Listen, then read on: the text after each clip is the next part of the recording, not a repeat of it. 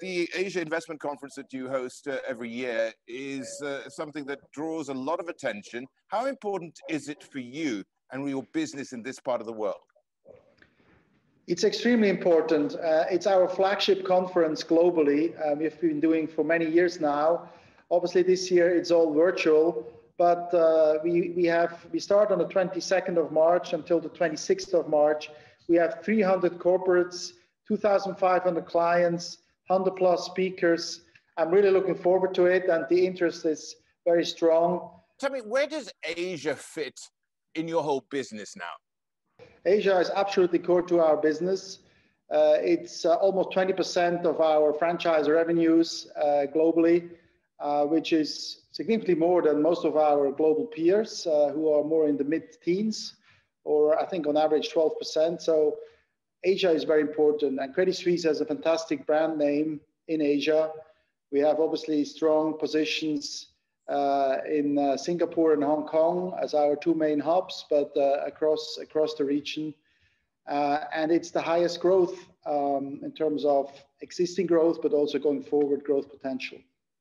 Okay, and where are you going to get that growth? I mean, the obvious answer is going to be China. How do you do that in China? I mean, we had your Asia CEO on the other day, and he was saying that it's very important that you get 100% of your China joint venture. Is that the only mechanism with which you will grow in China, or are there plans there as well? Oh, you're absolutely right that China is very important. We have, at the moment, more, I would say, offshore business and not onshore private banking. And in terms of investment banking, we just secured 51% in our securities joint venture, Credit Suisse Founders, and the plan is to go to 100%. We see it as a fantastic growth opportunity for both our business, be it private banking related business or corporate investment banking related business. Right. So when you look at that, I mean, as I asked you before, is it the JV, when you get 100% of it, is that going to be the key driver in China, or what else do you use there too? The JV is mainly investment banking. So what we want to have is all the licenses needed for our onshore private banking plans, be it traditional private banking, be it asset management, be it lending, corporate banking. So it's a multi-year plan, and we have a hiring plan as well, working closely together with the team that we already have in Hong Kong and in other areas. So it's across both businesses, but the joint venture is primarily an investment banking joint venture. We also have an asset management joint venture where we own a 20% stake with ICBC. And that is also growing very nicely, and obviously we want to further strengthen that collaboration. Tell us a little bit about other parts of the region and where you want to grow in particular. Singapore is doing extremely well in terms of the whole infrastructure and in terms of the situation as a hub for us, but we are covering other markets in Southeast Asia, like Indonesia, where we have traditionally a very strong position, Malaysia, Thailand. We see a lot of opportunities in Korea, South Korea. We see opportunities in Vietnam. So it's really a collection of markets where we see opportunities, including also more mature markets like Australia and Japan. Outside Switzerland, our focus is on the upper high net worth and ultra high net worth markets, and that's where we have been growing fastest, and it's also the market that grows the fastest. So if you take the entire wealth management market opportunity globally and also in the region, the ultra high net worth market is growing faster than the rest of the market. So it's traditionally in the high single digits, if not double digits. Okay, so give us a sense of your hiring plans. So we are planning to hire between 100 and 150 over the next 3 years in Southeast Asia, and similar numbers, if not slightly more, for our onshore rollout in China. Let's just talk a little bit about how overall COVID has hit the business, and how much of an uplift are you seeing now in a macro sense as we slowly, perhaps, and arguably come out of it? Well, we clearly see the Asia region to be ahead of the West, whether it's Europe or the US. We already see the activity picking up. We expect Europe and the US to follow in the second half. We are very optimistic that the second half especially will be strong in terms of recovery also in Europe and in the US. We are obviously aware there will be also companies that may have to go through restructuring or even worse. So credit losses will continue to be a topic, but it's more the specific credit losses. And we expect those general provisions to come down and maybe even reverse. And that's why we are actually quite optimistic that this should help also our P&L in 2021. Of course, when you look at risk, we have to talk about Greensill here. How much of an impact is this going to have on your business? Well, look, Greensill is part of our asset management. It's in the first instance an asset management problem. We are working with the administrators of Greensill Capital, and we are 100% focused to get as much money back as possible. In parallel to that, the board has put in place an investigation whether there were shortcomings in the first or second line of defense. It's too early to talk about that. Clearly, it's an evolving situation, but I'm actually confident that we will come out stronger from this episode. It's a learning process. We have announced to take asset management out of IWM and put it under leadership of Uli Körner, who will directly report to me. It will be its own division with the own first and second line divisional support that it needs and warrants. Let's just talk a little bit about the magnitude of the financial hit you may well have. How many centimes in the franc do you think you'll get back? And what ultimately will investors be left with? And how much will you be left with to carry the burden? And how much of it is insured? Well, we cannot comment on that at this stage. Please, you have to understand it. Otherwise, we would have communicated it already. But you were absolutely right. We already had a strategic review of the asset management business. I was never a big fan of the fact that asset management was part of IWM. And this Greensill situation has now accelerated what I was planning anyway, to take it out of IWM. So Uli Körner will now put his team together and will take asset management to the next level.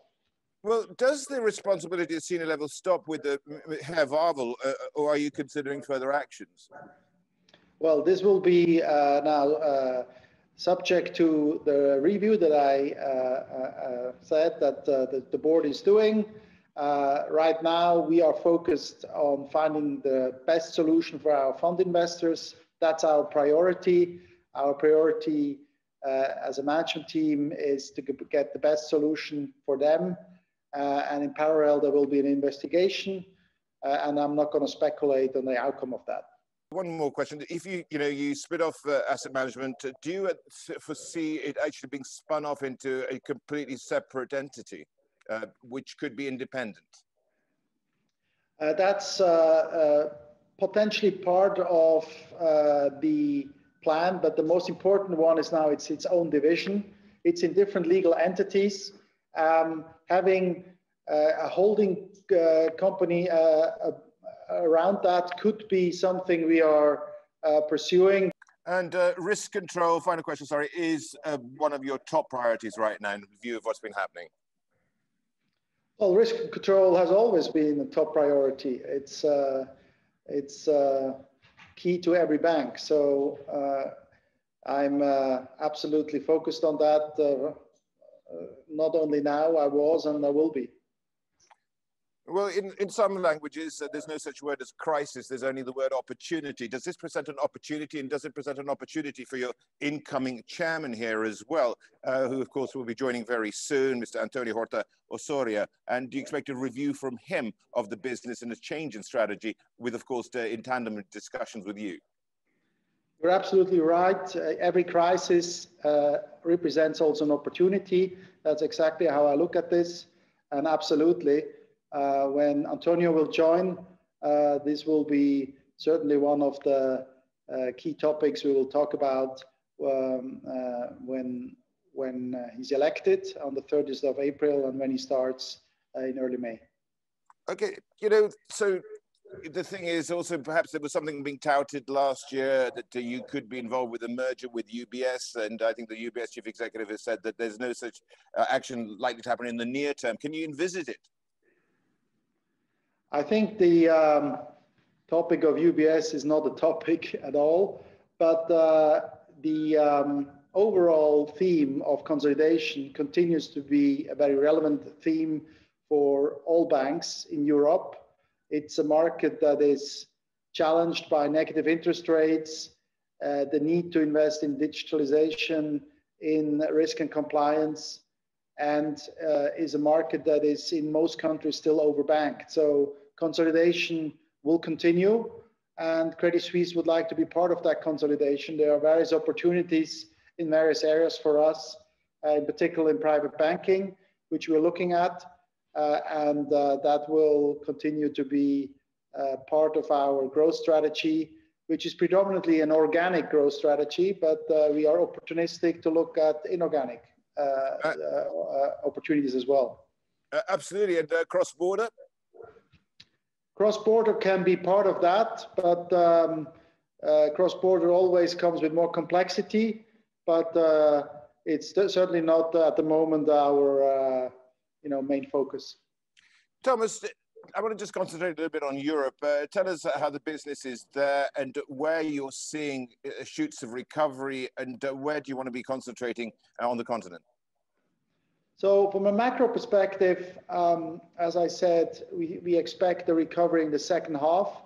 And we see also in terms of pickup in M&A, capital markets, more CEO confidence coming through, even though there is still frustration in some countries, including in Switzerland, about the speed of the vaccine programs.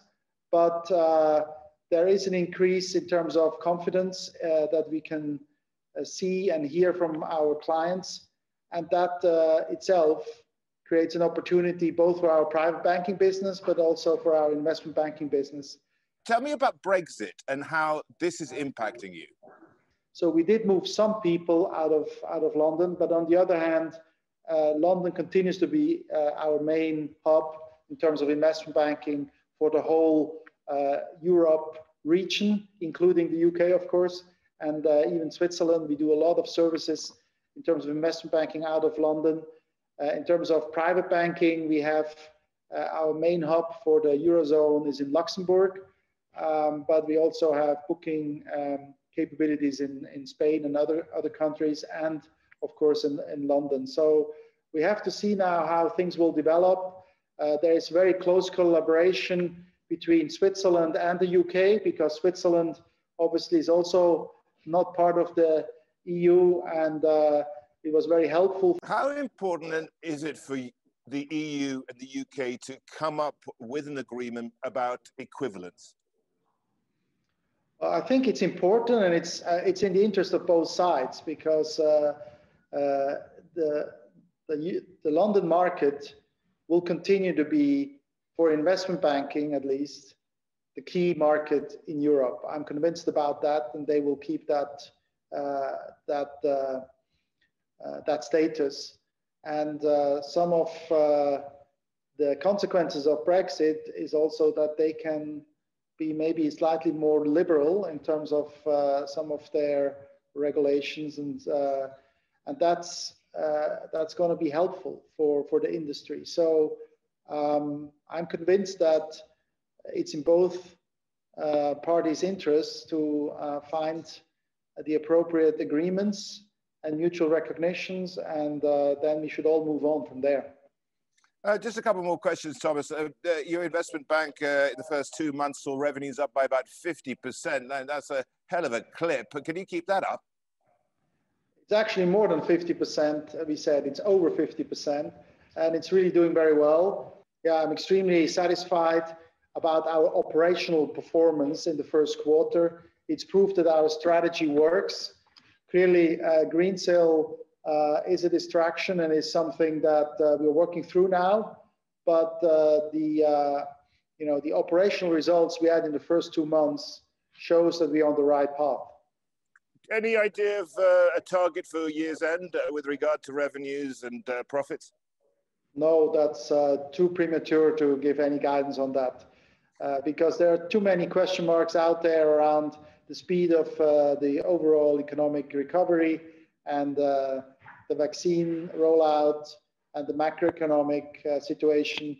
But we said that midterm we want to get to 10 to 12% in terms of return on tangible equity. And midterm, that means from 2022 onwards for us. And that's what we're focused on. And that's what we want to deliver.